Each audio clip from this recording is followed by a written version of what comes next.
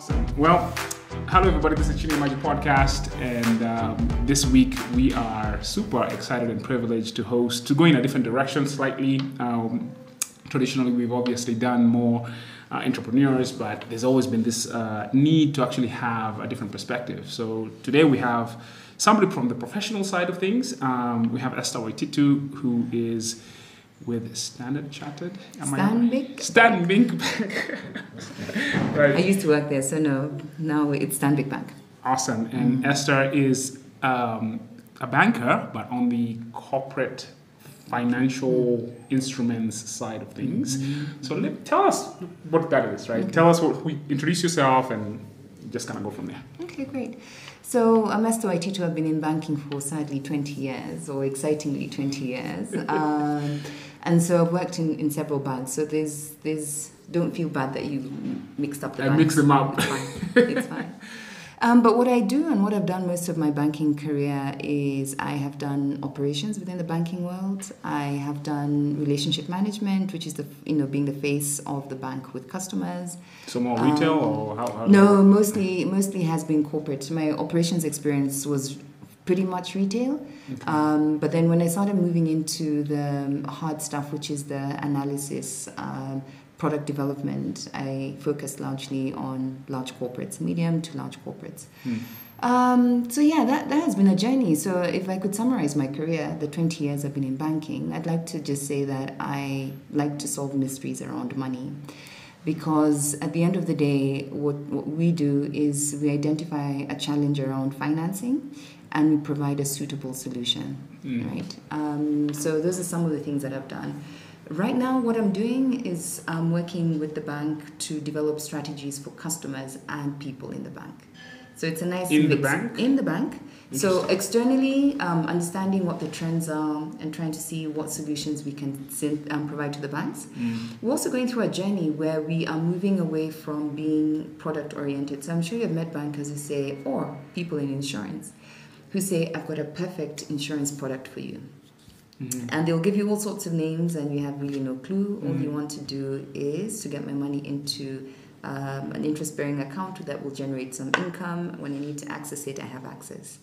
So moving away from saying that these are the products that we have, but moving into a space where we listen and then provide a solution. Very interesting.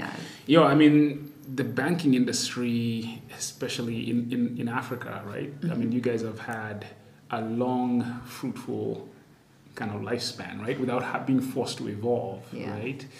And you've been there for 20 years. I guess, really quickly, if you could sum it up, how much of change have you seen in that 20 years? Are we seeing more recent, kind of catalyzation of change? Has it been consistent in the level of, change over that 20 years? What's the kind of trajectory in terms of evolution for banking? Yeah. So I'd like to say, because I've been in banking from the early, from say about 2000, that's when I started off in banking. And at that time, I think bankers were the ones who led the decision making. We were the ones who told customers what they had to do and how they had to do it. But very slowly, as customers started having their voice, people started having more access to information, people started becoming very clear around what they wanted and how they wanted it. I'd like to say that it's actually accelerated. Customer driven. Yeah. It's really customer driven. And let me ask you this. I mean, it's not like, what was the inflection point? Was it access to the web, or was it, what's that bank called that started? Equity. Was it equities? Was it a confluence of events that started saying, hey, we need to kind of really evolve here and start listening because we're losing market share and that type of thing? Yeah. Can you characterize what some of the... Yeah, so some of the things were, so obviously our customers became more savvy. So the internet played a very big part, right? Okay. When I started off, we were on the cusp in Kenya at that time, starting off internet banking. And so that meant I could access my money anytime, anywhere. Whereas before, I literally had to find a branch. So the big thing at that time, in the late 90s, early 2000s, was your relationship was based in a branch, with a branch manager, right? Yeah. He was almost like a chief, right? Yeah, he was an important person. Very important person, and also created a different culture. We had people who'd come into the bank just to have a chat. Right. I had some customers who'd say, okay, I've just come in to check my balance, and while I'm at it, what's going on? What did you hear? You offer them a cup of tea. Okay, yeah, so it became a social thing. Right. But that's with the older set of customers. Mm-hmm. What we started to see is that people now started becoming more and more impatient. So I don't have time to chat with you. I just give me my balance. Okay, now we've got this little online portal. You can go on, you can check. And customers started saying, yeah, I need that because they don't have time. Right. Living in this city, you know how traffic can become, right? Yeah. And I started off in industrial area. Right. So just getting to the branch started becoming more and more challenging. Yeah. So actually, the account owners stopped coming into the branches. You'd find it's the people that they send, the messengers, the couriers who are coming in. Right. Yeah. And so you started to say, I'm losing touch. And if I wanted to see a customer, I had to go to his premises. So how do I make that easy and accessible? Wow. So the world was just shifting from underneath. It starts to shift because you realize the guy's not coming into the bank anymore. I'm the one going to look for them. And you're looking for them. One person. Right. Yeah. And you're looking for them to sell them stuff? Or why do you need to talk to them? What's the deal? Why I need to talk to them is, one, you need to understand what's evolving in their business. Okay. What can you do differently? Because the things you did yesterday may still not be relevant. Right. And then if you start seeing your business flow is dropping, there's something else happening. Wrong, yeah. I mean, that's dangerous, right? Yeah. I mean, because it's a signal that... Yes, so we needed to start spending more and more time with our customers, and it meant that we had to develop tools because there's no way you can employ so many people to talk. You can't have one customer to one bank staff member. So we had to start thinking of innovative ways in which we can connect with our customers. And that's why, the big buzzword now, which I think has been happening for a long time, I just think it's been accelerated, is around digitization. That's a big one for banks, right? Yeah, it's a very, very big thing. Where do you think that is from an evolution standpoint? Not that maybe you don't have any benchmarks in terms of what is... I mean, because at the end of the day, my experience with banking here has been, it's still very difficult to even just, I gotta download this app and go do this thing and do that. It's very difficult to actually get to the digitization solution, right? So I don't even have a mobile app for my current bank. Okay. Because it's just so, I gotta go fill this form. So by the time I get to the actual digitization, I've been through hell of a manual process, right? So you're still going to send a guy to the bank. Okay. Right. No, so I think we're really trying to get there. I think the challenge is, as you'll appreciate, banking needs a lot of security. Banking is obviously highly governed. And because of some of those challenges, as a customer, you may feel that the digitization process has been rather slow. But internally for the banks, there's a lot of work that has been done to say, how do we ensure that the person who's signing on and accessing accounts is the person KYC, who owns the account, right? And so KYC has become a big thing. Even to add a signatory, we want to know where you live, we want to know what your PIN is, and all of this is regulation. All of this is just being compliant, right? Okay. So there's also that aspect that sometimes can slow it down. I think the other piece is that, banks are all different and everyone has a different strategy. So in terms of who you decide to partner with on this digitization path becomes really critical. If you choose the wrong partner in that process, then your phones, then the thing glitches, then you're not able to download stuff. Right. So there's a lot of work that banks have to do or have done to make sure they're choosing the right partners. So you guys are just talking about... when you're saying partners, you're saying from the bankers from side. a banking perspective. The technology platform. The technology platform, which is service the right provider. Who are the service providers? Okay. Are their systems, easily accessible? Can we integrate our back-end system? So the thing that is not transparent to customers is that the back-end, to deliver the services we give to you, to make sure your money is safe, to make sure we're compliant, is a massive investment. So we probably have a different core banking system that sits with all the data and all the information, and that is secure and only for us. These are the add-ons that allow you to access your money when you want to at any one point in time, are normally provided by other people who don't have access to your core. How do we get that integrated? Yeah. I mean, it's not a simple problem. No, it's not a look. It's a very complex problem, and if we just move slightly away from banking, that's also what's hurt our retail industry in this country. Okay. If you look at the example, say, of Nakumat, the ability to do the reconciliation between the stock that they have and what they have sold started to create a financial issue. So that's why banks may appear to be a little bit slower, but they're just trying to do it right, because it is a lot of work. Interesting. Well, I mean, one of the things, the way I think about this whole thing is like, obviously, banking evolved as a solution to a social economic challenge, right? And so, innovation in terms of social innovation and technology innovation and this whole thing, I mean, it's just one big eye for innovation, is, always questioning, are we structured in the right way at the highest level? I mean, I'm talking about banking as an industry with a big B, right? And then you've got crypto now coming into the conversation, and then bankers. What does this work? What does this mean? To me, this is very interesting and exciting because it starts to actually, kick over sacred cows that we were not even before had a way of thinking about how we would move them, right? So it's a very interesting kind of. What are your thoughts on that? So cryptocurrencies, Bitcoin, all this great stuff. I think my view is it's a response to a place where banks have not necessarily been flexible. So we talked about regulation before. We talked about technology, safekeeping people's money. That's really the big B. That's what banking is all about. You give me your money, I take care of your money, and I give it back to you, right? Banking is also like the heartbeat of the economy. If banks are doing well, the economy inevitably is doing well, because we don't have our own money to bank. Right? Exactly, it's other people's money. That's it's other people's making us money that makes money, right? So that means there's flow of money. So I think banking has its place. The ethos, the reason why banking was set up remains the same. That has not changed. However, what we're seeing is how people want to access and trade with their money is what is changing. So let's that's where cryptocurrencies and everything else comes. So let's look at that a little bit more. So you say it is about safekeeping and safekeeping, safeguarding.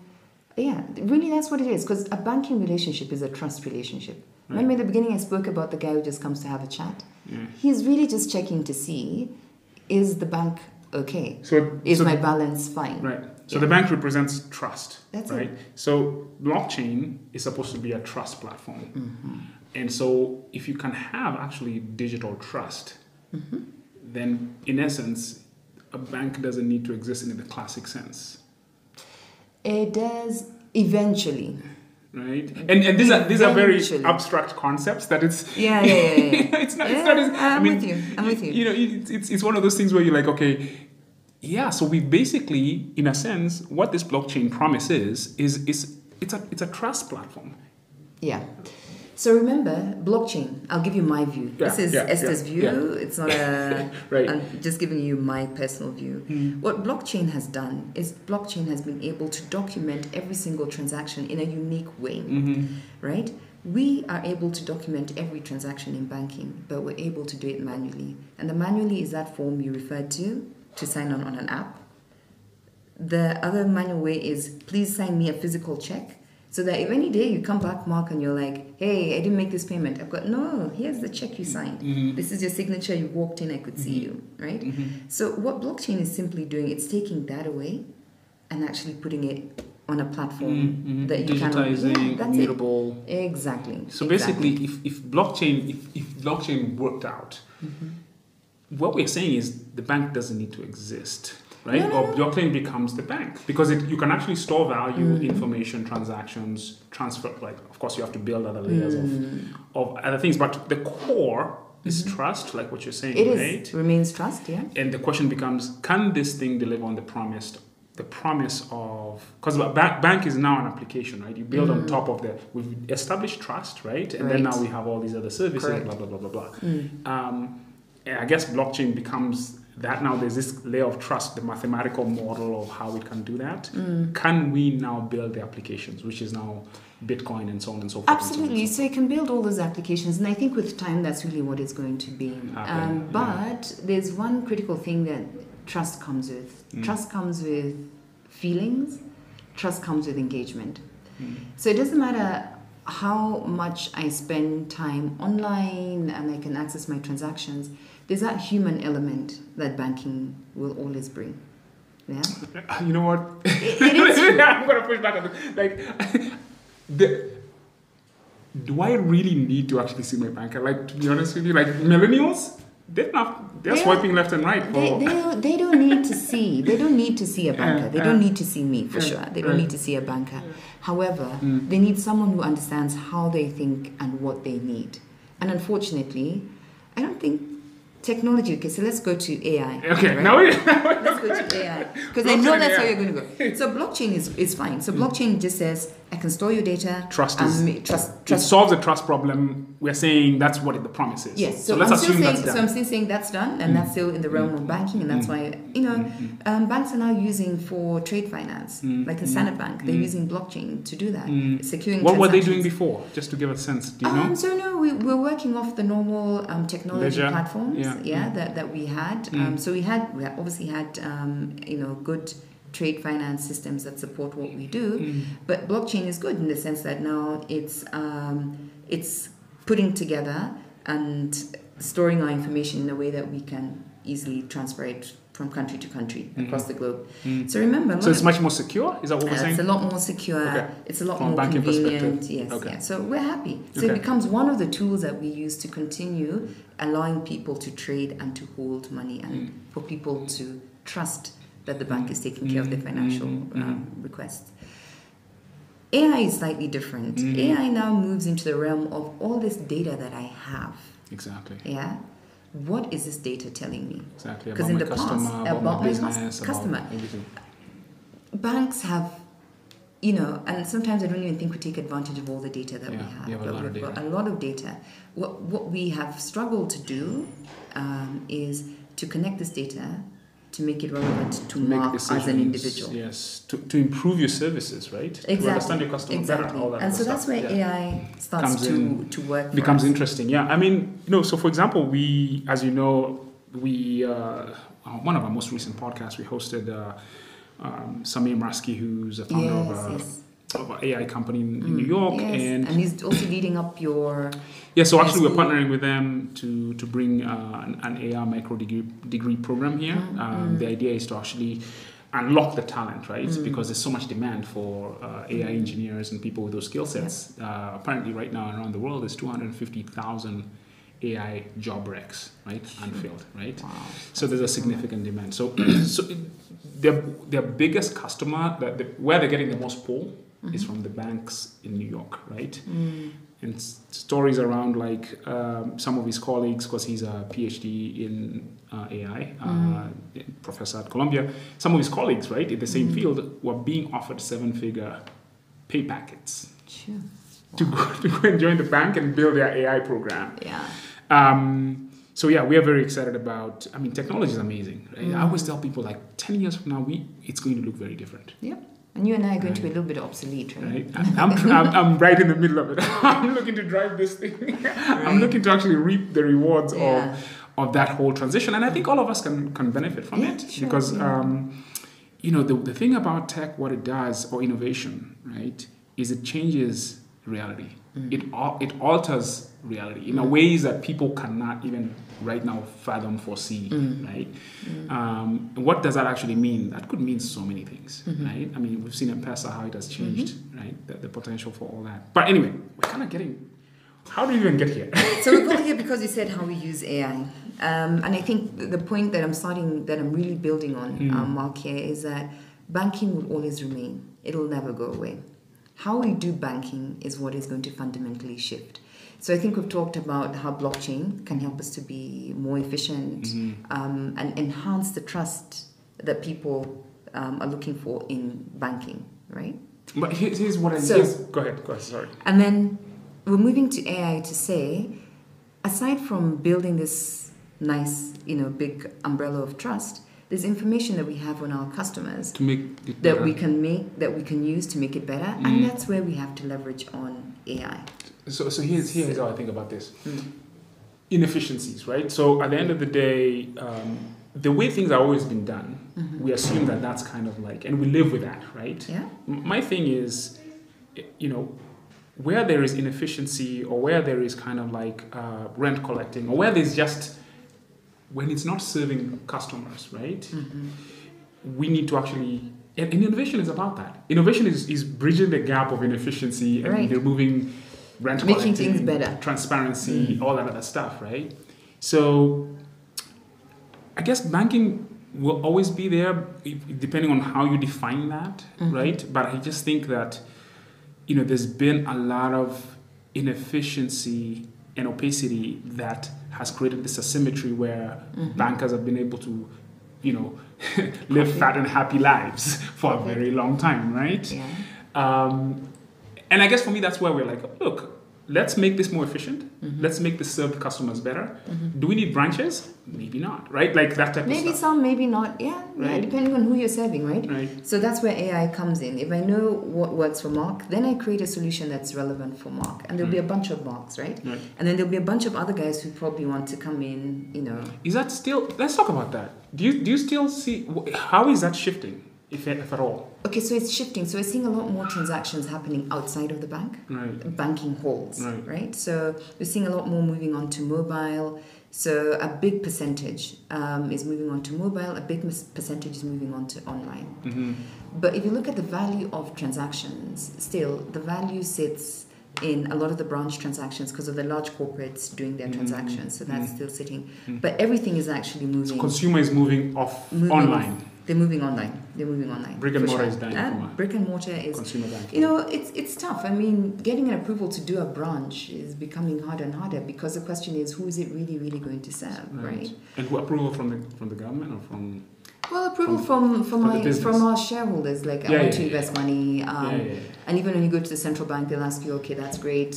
Let's talk about it a little bit more because we're seeing a bit of a pull and push coming, around digital or using mobile versus. So, I mean, we're having more debates, whereas in the past it was very easy. We're opening up a branch here, okay, fine. But now we're actually asking ourselves, and I don't think it's just limited to where I work, but I think all the other bankers would support this. We're actually having deeper conversations around, is this really relevant?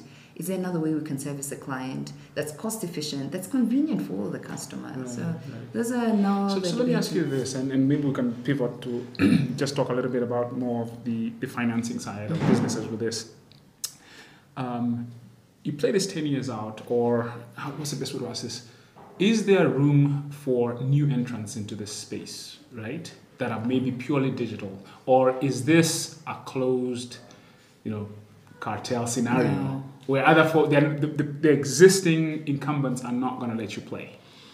Well, I must say right now there's a barrier for entry for entering into the banking industry. Yeah? So there's a barrier. You need the capital you need, the regulations that require. So there is already a barrier, a natural barrier that comes in. When you look at the likes of M-Pesa, if you look at the likes of Tala, because you want to go into talking about financing, they have gotten in, but through a different angle. Through a different angle and through one product. Right? So if you look at it from a product perspective, the barriers are fewer. Yeah, because if I'm just going to be doing payments, you've got like World Remit doing cross-border payments. You've got all these different Western Union, all these people doing payments. That's one of the things that banks do. It's not all that they do. But you're seeing people, it's easier for people to enter into the remittance world. You're starting to see people who are saying, we're trade finance specialists, so if you're doing any trade finance transactions, we can assist you. But banking does all of this under one umbrella. And that's where it becomes a bit prohibitive to actually enter. So there, the entry into specifically becoming a bank becomes quite high. But if I choose a niche area of the products, then the barriers are very low. That's exciting. I love that. Because, when you think about it that way, it's like, okay, fine. Don't storm the front door, right? Come adjacent, right? Come at an angle. Come like, okay, that's not so interesting, but all of a sudden you actually you have a customer base. Absolutely. You have a business that's working. Yeah. Now you can expand. This is and what you might not see, even that small player coming into the market choosing one product actually gives us as banks a tough time because we then have to look at our own processes and our offering and say, wow, there's actually an easy way to do it. Right. It challenges you guys to actually get better. Exactly. And that's why it's great that the barriers for entry for specific products within the banking world is quite low, because it also gives us a guide as to what's really happening. What's happening. Because you guys are insular, you're trying to kind of protect your... And we're big. We're right. big. By the time we make a change, you know. But when we start seeing the small players coming up with ideas, it becomes more of a collaborative effort. Like, oh my goodness, okay, we hadn't thought that we could do it in this way because we're caught up in just doing things the old way. When you say about collaborative effort, explain what you mean by that. I simply mean, if I'm sitting in the bank and I want to increase payment, I want to make sure I capture all your payments, right? I want to make sure I capture all your trade flows. I'm going to work with the tools that I have internally. I'm going to work with what I can see, right? We've got a techie guy who's worked in the client's business, understands what their problems are from their perspective, not from a banking perspective, but from a client perspective.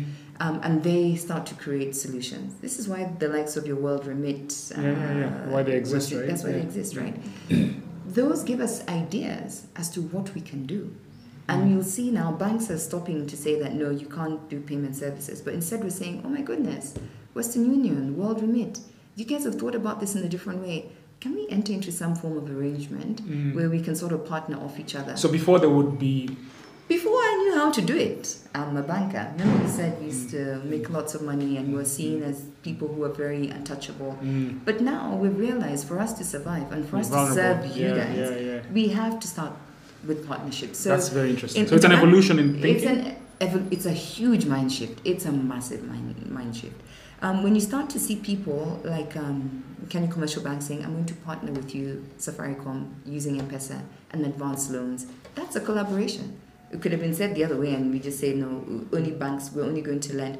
But now we realize that there's an alternative way of serving customers that we can't really figure out. Right. Because if we would have, we didn't need to have done it. So that's why I'm saying it's collaboration. So it doesn't start off as collaboration. It starts off innovation, right? It starts from, I'm tired of having to line up in the bank and wait for 2 days for my money. What I have to do is, okay, I found a simpler way. And we're like looking at these guys and saying, gosh, it's that simple. Right. Can I work with you? Can you give me another solution? So that's how it becomes collaborative, because we're also looking and seeing and saying, oh my, guys are doing things differently. How can we learn from them? That's awesome. So one of the things that I see is this kind of like, again, bifurcation between people like yourselves who are deeply industry experienced and so on and so forth, and innovators who are younger, who don't have that experience. So if you look at kind of like how you bridge the gap, and I know people are trying all kinds of different ways to do it. One of our thesis is, okay, fine, what we do is we take young talent, put them in an environment and pursue market opportunities and trying to solve problems, right? And we say, okay, fine, if we find traction, if we find a solution that starts to work, now at some point we will need that industry expertise. And even as a process of actually getting to that solution, you'll still need people who can tell you, okay, this is how things work on the inside. So we partner with people like that and bring them in and so on and so forth. But ultimately, I see some of the companies that we will build will be led by, in terms of being led to the next level, will be led by people who are from industry at the executive level, right? Like meaning, like, for example, in an amazing scenario, 2 years from now, I recruit you to be a CEO of one of our fintech plays. And you take it to the next level, because the people who actually built the product and so on and so forth, most of them are going to be younger, so they don't have that sophistication, experience, expertise. So I am really excited about the opportunity to marry up these two dynamics, right? One is that young, innovative, kind of like scrappy, we can do things, innovate, create some traction, but at the right time, bring the right level of talent. That's right. Marry that up and take it to the next level. So can I just say what I think that is? So I'm equally as excited about that. When you're talking about it, I'm like, yes, that's where we need to be. That for me is co-creation. right? Because you have the people who have the knowledge, and sometimes when you have the knowledge, you might not have the know-how, and the know-how is what the millennials, the younger guys, start to bring to say, this is a new way of doing things. This is how we can make it easier. We know what the rules are. We know what the broad parameters are. We know what the principles are. We know who makes the decision. Exactly. Right? You guys are the next brain trust that brings... So when you bring these two things together, when you bring the expertise in terms of making processes easier, in terms of connecting with people on the shop floor, I mean the guy on the street. Right. With these executives who understand who makes the decision, what piece of legislation do we have to influence, right? Where are we going to source the financing? Again, we talked about trust. Trust is not just about the bank, the institution, but trust is also about the individuals, right? So when I look at a credit application, I'll say, who are the guys behind it? Is this a credit, someone who's trustworthy? So it moves beyond the organization and moves into the individuals. I don't know the millennial. Yeah, I don't know whether it's going to run away with my money. I don't know it's going to bring it back. But I know, I know Esther, I've worked with her for 20 years, and this is her track record. I can trust her. If she can manage the millennial, then everyone becomes comfortable. And if Esther believes in the ideas that this startup, this fintech, this millennial has, then it's collaborative, because then you become their advocate, and vice versa. When we say to the millennial that we're going to support you in this, they know it's going to work. So it's a very intricate, but fine balance, but a beautiful kind of organic way of bringing our capabilities together. That's right. And it's human capital at the end of the day. Absolutely. Right? And that's the biggest thing. So now that's the only thing technology doesn't have an upper hand on. On human capital. Yeah, I mean, at the end of the day, the way I think about it is not competitive. I think about it, it's one of those things where, I having been in an innovation ecosystem that has been doing its thing for 70 years and has kind of developed this way of, I guess, managing human capital and bringing it together for the right situations and funding it and driving it, and this whole kind of very well sequenced process. And I'm like, wow, where are we in regards to that? Because we need to actually create solutions for our market. Who's going to do it? How we going to do it? We have unique conditions here that make it very challenging. We've already described that bifurcation of experience and innovation know-how, right? And it's about how you bring it together. So, I mean, at the end of the day, I just feel like there's so much opportunity. There's so much potential. Our human capital just always stuns me, right? So one of the things is, when I was in the Bay Area, like having been away for so long, I mean, Africa is always perceived as this kind of just problem place at a distance, right? Because that's all the news that's coming. Right? Sadly. Right? Yeah, so you have to also do some work with the media. That's why we have this podcast. That's what we're doing, right? Yeah. So, so I always used to feel so like, feeling like screaming. I'm at the office and, I'm like, I know so many amazing, talented people in Africa. I went to school with them. And sometimes you start to doubt it even. You're like, I know it's there, but let me just go from. And then I come back here and I'm like, I'm sitting across from you, for goodness sakes. I mean, Jesus and Christ. there are lots of us, huh? Right. There are very many of us. So if I can just add on to your point, the thing is, we have the right skills. The banks that have been successful. So let me just a little bit of history of the banking sector so that it can make it really relevant. So up to the early 2000s in this country, the leading banks that provided all the financing and financial solutions were largely multinational banks, right? The Barclays and... Those, you don't want to mention... I don't want to mention names because I will mention names. You can mention the name, that's fine. But they're all multinational banks led by people who were led by organizations that were headquartered outside of Africa. Okay, and then the closest they came to Africa was South Africa, which they still do. South Africa, but not so much actually. South Africa is only coming in right now. So a lot of these banks were English, English-based, Singapore, kind of. And that worked because we were still figuring ourselves out, and there's nothing wrong with that. But very quickly, we became a people of our own. We wanted to access funding in our own way. And this, I'll say, Equity understood it. They were quick. They were, first of all, you see, where did they start from? They started off as a building society. Okay? They're like, building society, I understand someone's building a house, and how do they do it? So a chama that just kept, and then that's another thing. We are a bunch of, we're a communal investment country. Right? We all come together, we're all in a chama. I mean, chamas, other people are in chamas, which are all these investment groups. But they understood it. They were like, I don't need to give you a full mortgage for you to build your house. I just need to give you understanding your cash flow. This is how you do it. We've got the likes of the Kenyan Women Finance Trust also. We figure women actually are good people, a good bunch of group that we can work with in terms of building higher trust relationships. Yeah. They don't take crazy risks. No, so they're not out there proving their ego or exactly. Crazy. So we moved away from a very American English model where I will pay you at the end of each month. Some of these facilities were being given on a daily basis. So from your collections on the day, I will lend you, you will turn over, you will pay. Okay. Right? Okay. So that's so different cadence of how. So we're still talking about money and we're still talking about finance. But how I facilitate you accessing that finance in a way that works for you is now where the competitive edge. You Africanize the whole game. That's right. And that's why today, as we speak, we don't have, among the top 3 banks in this country, and I speak just for Kenya, the top 3 banks are indigenous Kenyan banks. I never thought about it like that. Right? That's changed in 20 years? It's changed. I promise you, enter the industry. They were leading, it was all the multinational banks. And now where are we? We are now trying to catch up with the local banks. And it speaks to that. When you understand how I purchase, when you understand how my money flows, and you're not fitting me into a box. Exactly. Yeah, you're like giving... You person fit into my world. No. The customer said, we don't want that. Come on, man. Okay? And how many people actually banked at the time? The unbanked was massive. The unbanked were very big. In fact, what has helped us with financial inclusion, which is one of the big agenda items for the banks, was the introduction of M-Pesa or mobile money. So mobile money, I think the census is about to be done, but based on what I see, we're about 48 million people.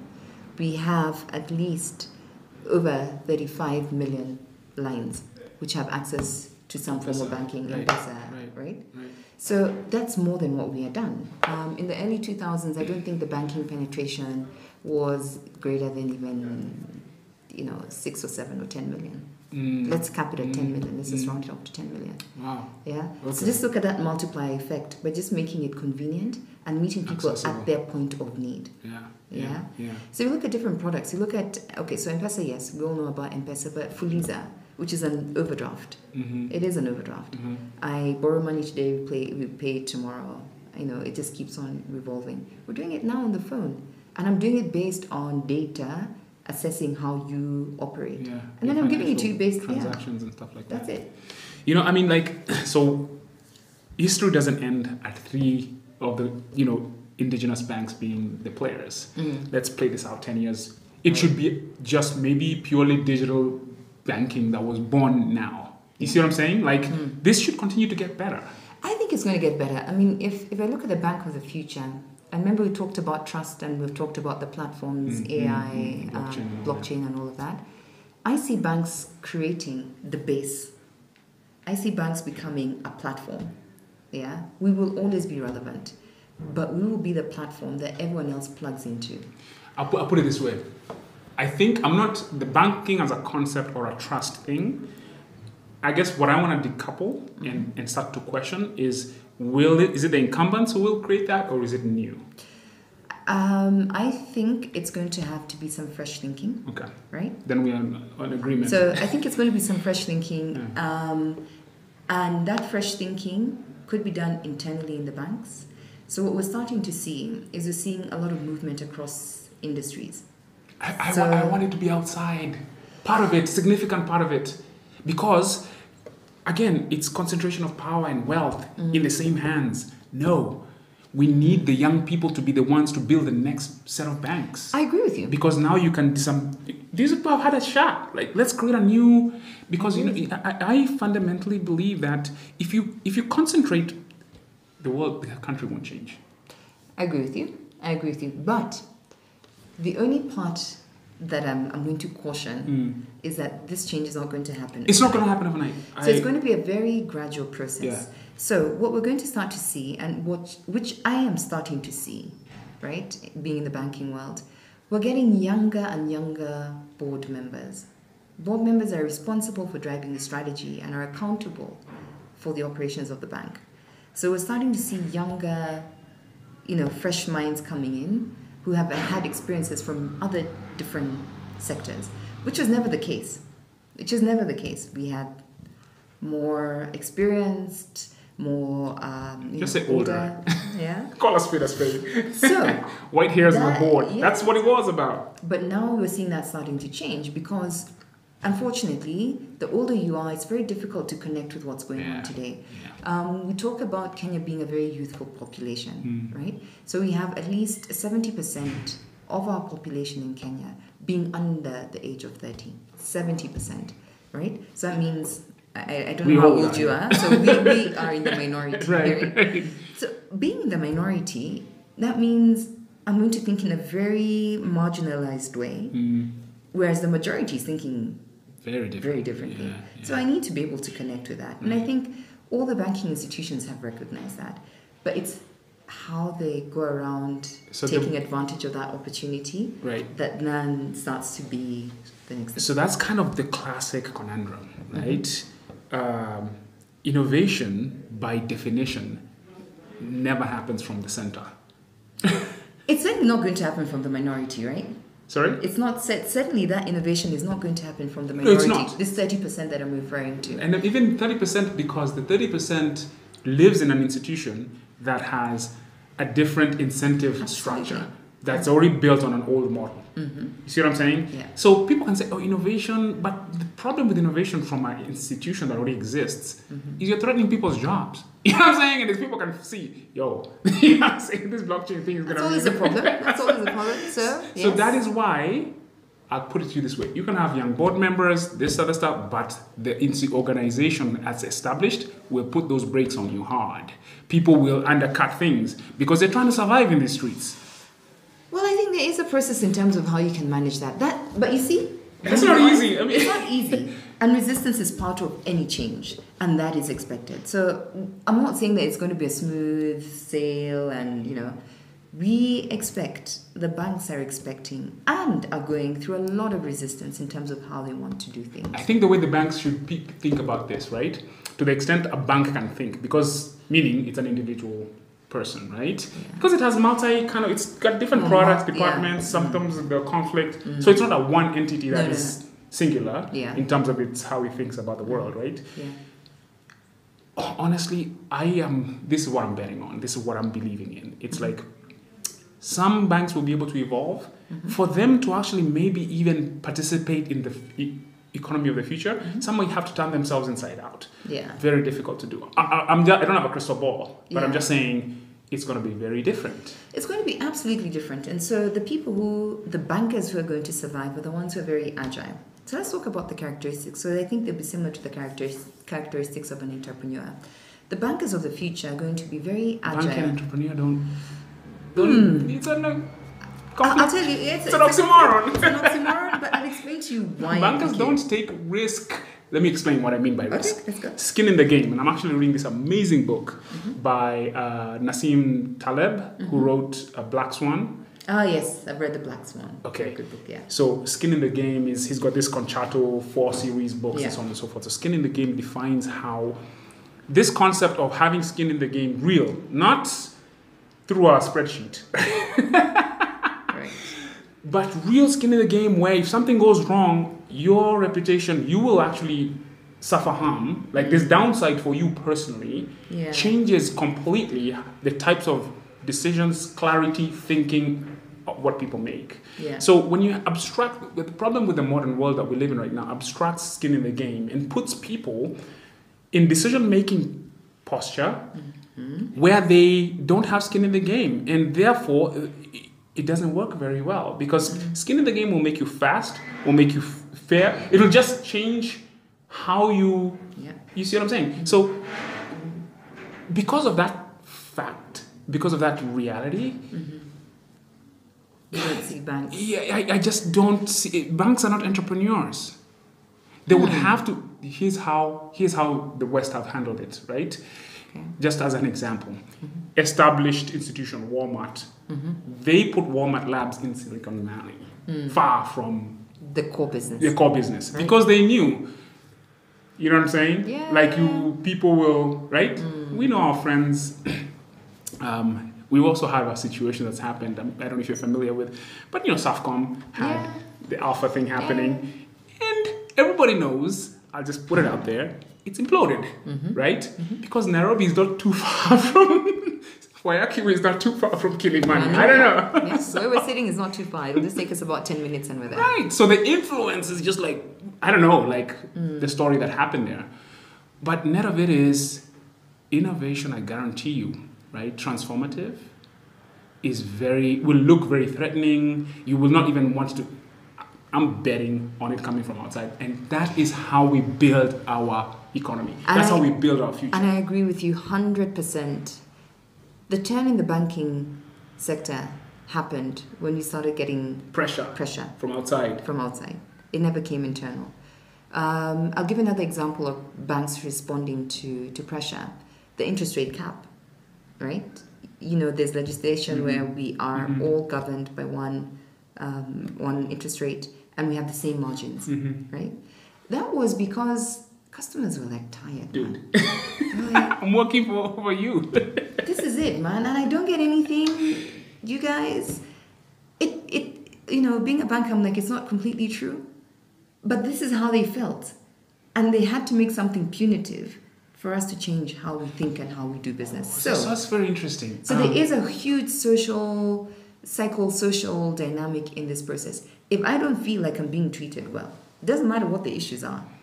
Yeah, I'm just going to make this one, and I'm going to walk. I'm just going to look for another solution. Right. So what I meant that the bankers of the future, they have to be responsive. They have to be very responsive to what the customers want. Yeah. Right? Yeah. Then that means they have to change how they do some of the things that they do. Yeah. Hard decisions will have to be made. That's right. In taking full recognition that there are certain governance and regulatory issues that they have to adhere to. Right. But within that, there has to be a lot of flexibility in terms of delivering that message and giving customers the services that they want. Right. So we really, as bankers, have to become agile. Right. Completely agile. Interesting. We need to walk in our customers' shoes. Right? What do you... Okay. I don't think we always do. Because we get caught up in a lot of stuff that's going on for us, following regulations, trying to make sure we're profitable, running a business, right? Yeah. And when you get caught up in that, you actually miss out on what's really happening in the real world space, right? Yeah. Yeah. So the other existential threat is this Libra thing, right? Facebook and all these conglomerates that are going to take over the financial world, essentially. That's what they say. I'm not completely convinced, I'll be honest, but yeah. Well, talk about it. Like, I mean, I'm not a fan of that because I'm like, dude, I mean, this guy, I'm not a fan of dude, like Zuckerberg and his crew, to be honest with you, man. Do you trust them? Okay, so let me start. Do I trust who? Facebook. No. I mean, at the end of the day, do I trust them? I don't use Facebook, number one, so I guess that's my answer to that question. Okay. So I guess the question is, who's them in this Libra context? I just feel like, holy cow, if you centralized financial transactions into one thing, that is, by definition, to me, that's marks of colonization, man. I'm sorry, man. Africa, man, that's scary. Yeah. No. For me, it's very scary. And what's more scary for me is understanding the premise of what banking is. Banking is a trust relationship. That's why you asked if I trust them. Okay, yeah. Interesting. And remember, so I'm going back to what is banking. Banking is a relationship of trust. I give you my money, you take care of my money, vice versa, right? That is that relationship. So when we start hearing the Libra stories and all these other stories coming up, do we trust them enough? That they're going to invest, because so that's the premise I'm coming from. They would have to actually put trust as their leading value proposition and actually build on it. And they have to demonstrate it. They have to demonstrate. That's what I'm saying. Yeah. And the thing is, there are no regulations. This thing is open. Yeah, it's completely open. I think I don't want to do that. Okay, so you and I are parents, right?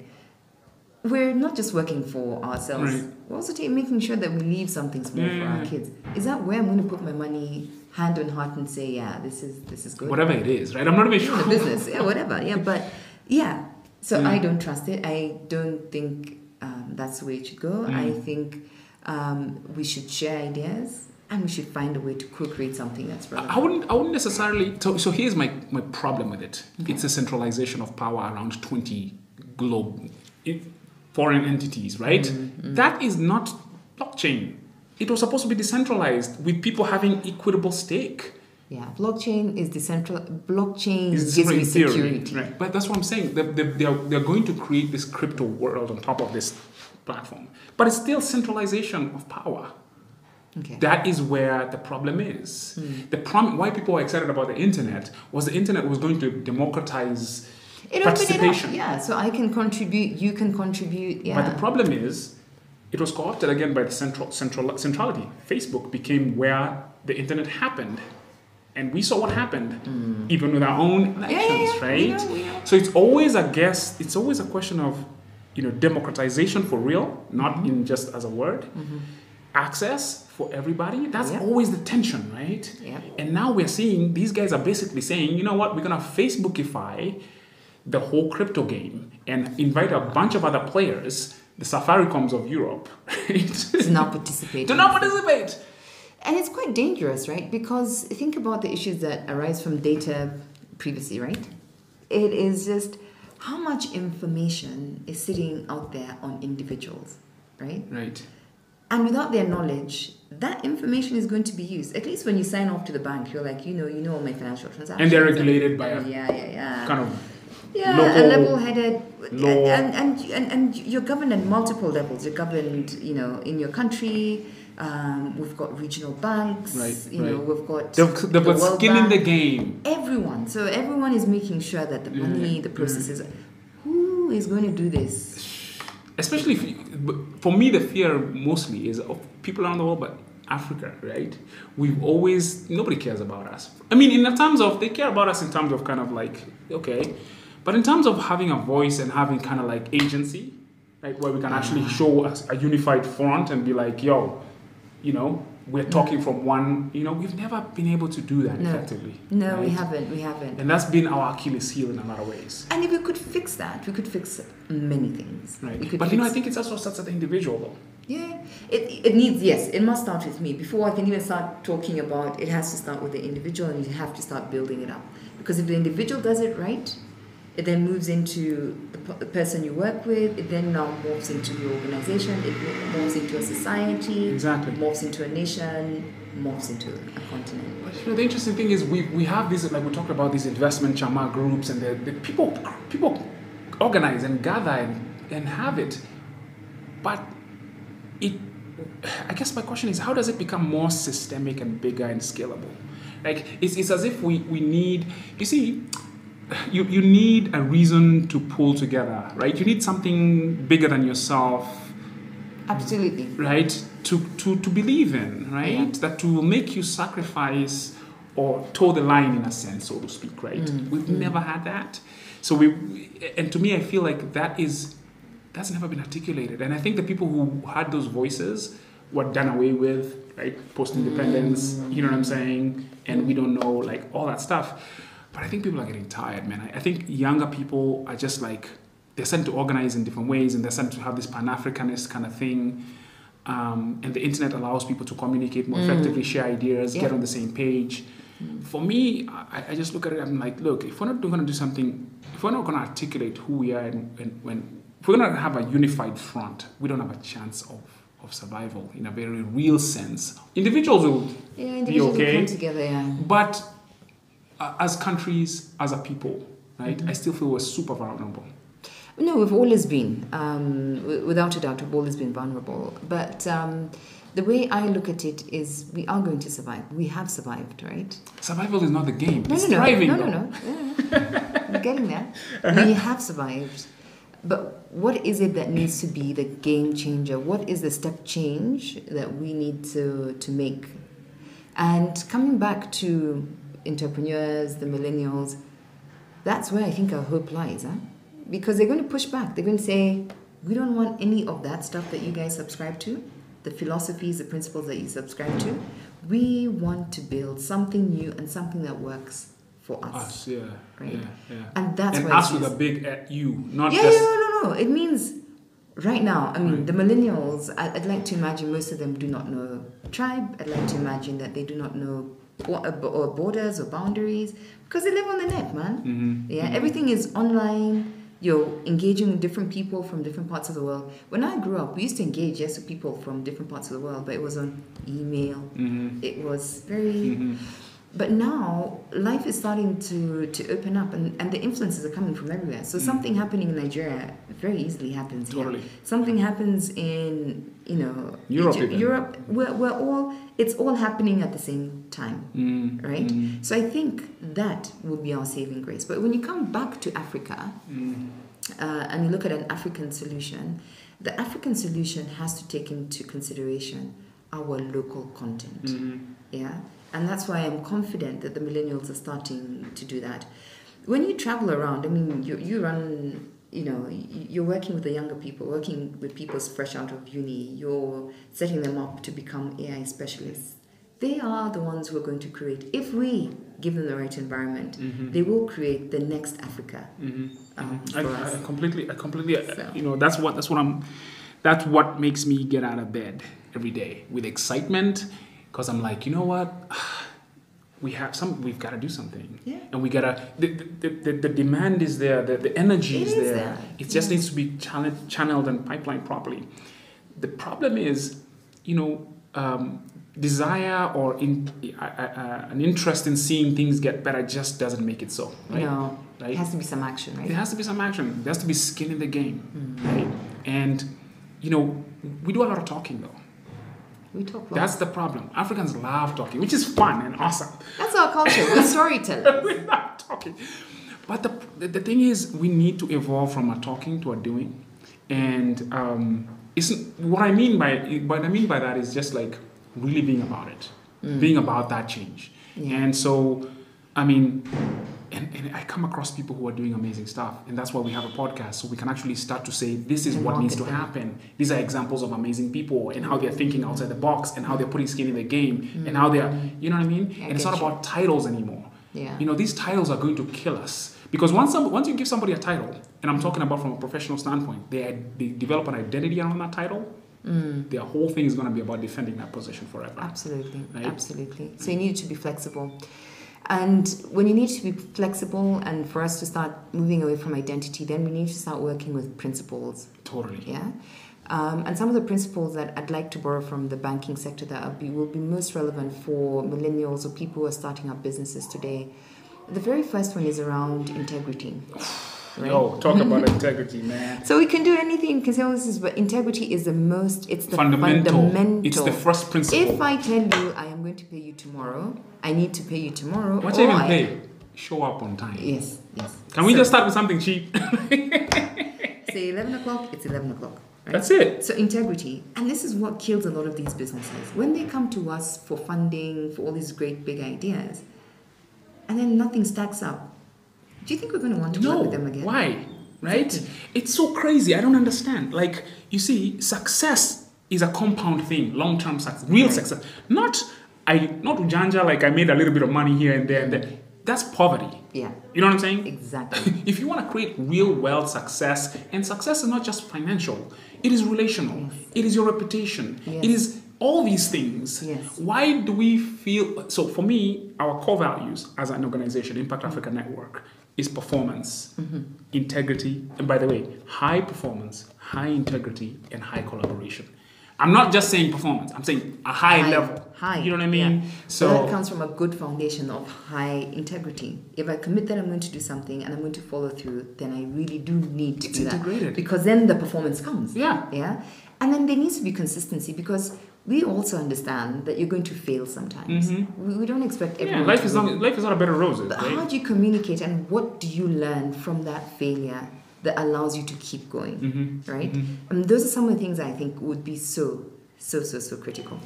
Process and discipline, right? So whether you're millennial, older, discipline goes without saying. So it's the stuff you're talking about, which is do you come to work on time? When you commit that something is going to be done on time, Do will you that deliver? be done?